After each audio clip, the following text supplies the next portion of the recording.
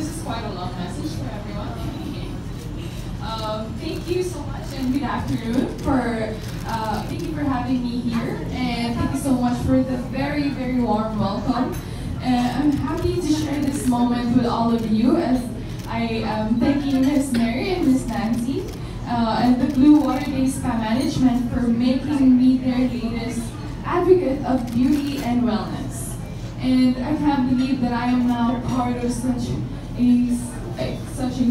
esteemed roster of Bluewater Day Spa family, and all go-getters in their respective fields. And also from dreaming big to working hard and to winning the crown. Things didn't come to me in a snap of a finger. I worked hard for it, the effort of staying fit and to be healthy and to be more confident in my own ways. So also learning from how to express myself well in public. So of course, in spite of all that, I wouldn't have been able to do this on my own. As they say, every successful woman has an army collaborating their best, doing and innovating to their goals to achieve it. So, to all my family, friends, and mentors and supporters, and to all of you who rooted for me, thank you so much. And also to Bluewater Day Spa, who bestowed me this great honor and opportunity to being part of their family. And given that my schedule is getting more hectic as I prepare for the upcoming competition, I would also love relaxing and more, because I am into replenishing and rejuvenating, and also yoga, which is relaxing my mind and my body. So Bluewater Day Spa really helped me to get on to being well, not only my body, but also my mind and my soul. So this is why I'm elated to be able to promote this whole mindset of making yourself the priority by giving the pamper to yourself and by giving your body an extra care that it deserves through the regular massages and rejuvenating treatments of Bluewater Day Spa. And I invite you all to try their massage. I personally like their manual lymphatic drainage massage and the traditional Filipino massage, which is also known as pilot massage here in the Philippines. So I hope that everyone is having a great day as we have this intimate afternoon get together. And also thank you Bluewater Day Spa for having me here. Thank you also. And surprisingly, I've already been there. Yeah. Ilang endorsement mo na Ever since I won, or because I've already been modeling way back before, so I've already had endorsements with a couple of brands. For now, ever since I went dalawa. Tapos, ikaw ba personally yung pag-ganito relaxation sa mga spa and... I am a fan of relaxation, also body scrub because it rejuvenates and replenishes the skin, and I really love pampering. So when I knew that Bluewater I'm gonna be the new face of Bluewater, made me so happy. Gazini, malapit na kasi you won nalaban ka sa Miss Universe. What are the preparations right now? So now the preparations are dieting muna and also getting back in shape. Kasi after I won, I had a feast with my friends, family, and supporters. So yeah, slowly getting back in shape. Pero medyo ngarag ba sa training, hindi naman? Medyo nag-relax na konti? Okay lang, kasi Binibini Pilipinas this year ended late, not like before na it already ends at March. Now we ended at June. Okay. So parang we had to like take everything in double time, parang yung sponsor visit and yung media tours. Yun lang. Nakausap namin si Catriona Gray, sabi niya buong-buo yung suporta niyang binibigay para sa inyo. Ano lang reaction mo ba? Well, Catriona has always been sweet and very generous towards giving she's very thoughtful, and I appreciate her for being her, and I hope that she will be happy because now, as we all know, she posted a photo saying that, and we all go through that stage. I know and I believe that she will be fine. Okay, right. Is there any pressure on your part na mag-back-to-back na manalo ng Miss Philippines? Ever since joining Pilipinas, there has always been pressure on my end. Kasi when you have a goal, you will have that pressure within you. Kasi you're trying to achieve something.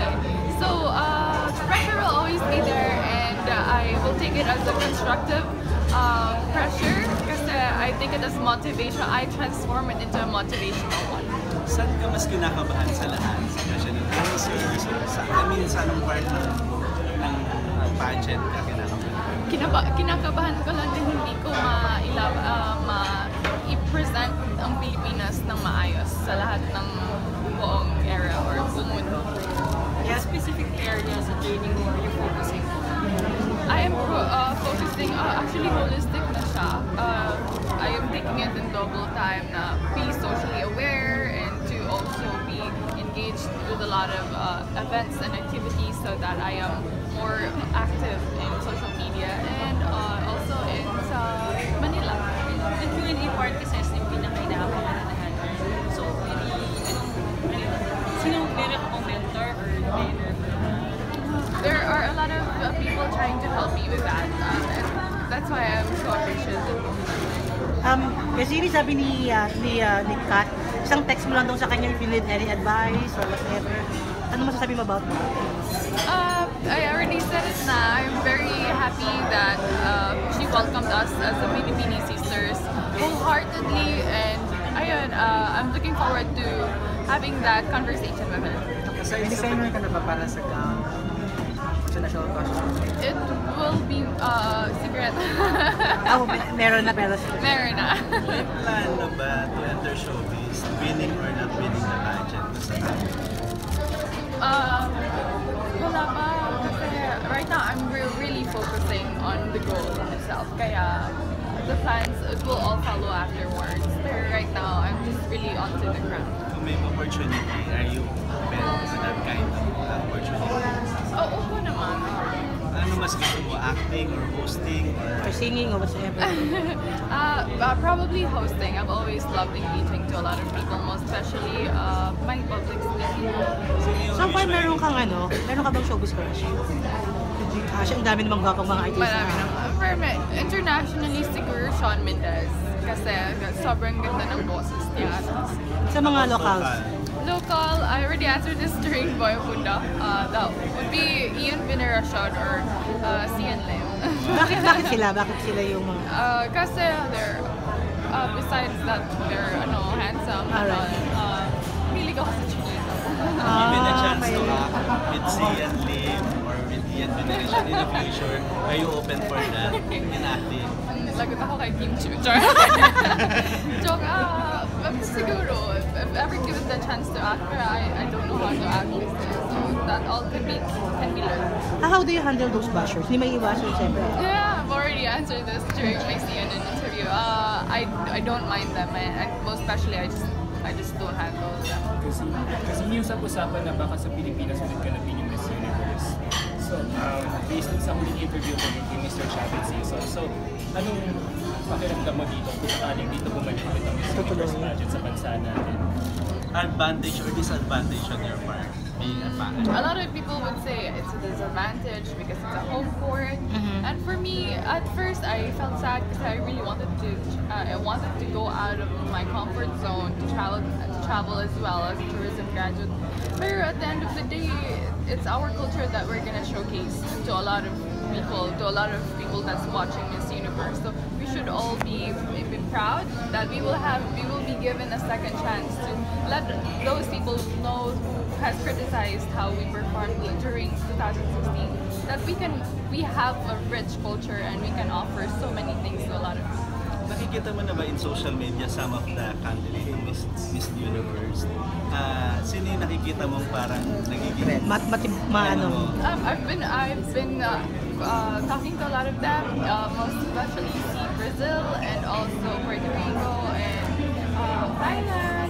They're all nice naman. I guess the biggest competitor, I've said this before, is myself. Kasi it doesn't matter who your competitor is, if you're insecure towards regards to how you're gonna perform, you will not perform very well, and they will see right through it if you're not confident in it. Okay. May group chat na ba kayong mga Miss Universe? Meron, actually WhatsApp. Someone has created, and I'm quite happy na we're taking advantage of social media into communicating with each other. Ano yung masasabi mo lang sa mga Filipino people na sumusuporta sa iyo on this pageant? Ano yung mensahe mo sa kanila? I'm overwhelmed. I'm out of words of how they support the queens of Binibining Pilipinas, not only me but also my Miss Supranationals, Intercontinental. They're all a fighter, and lalaban tayo all together with the co-Filipinos. Ano yung laban natin being a Filipino dun sa ibang bansa? We have always had this culture of being warm, welcoming them, and Filipinos are a giver.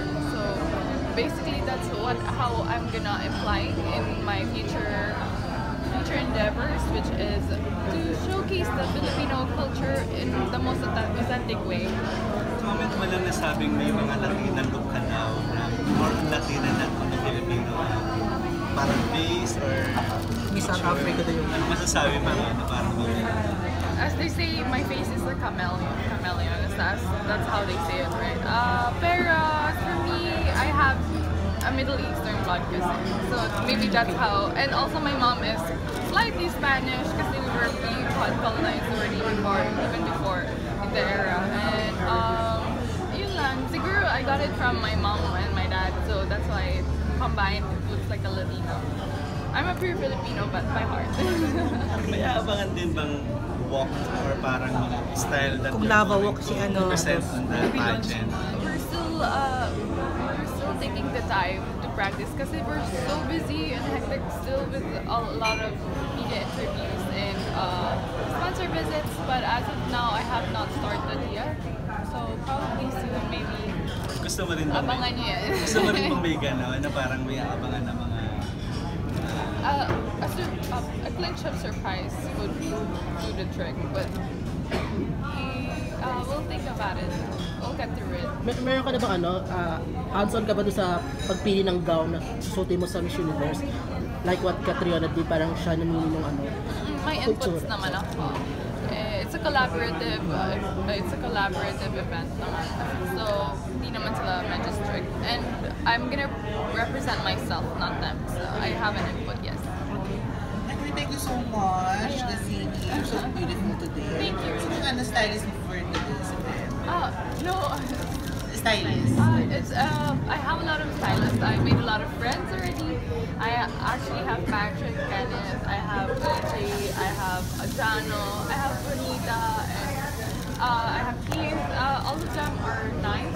And then whenever that I need pull-out, if pull-out available sa isa, doon ako mag-pull-out sa isa. But for today, I have Bonita. Okay. Gazini po, ako may selfie later ha. Sige, sure.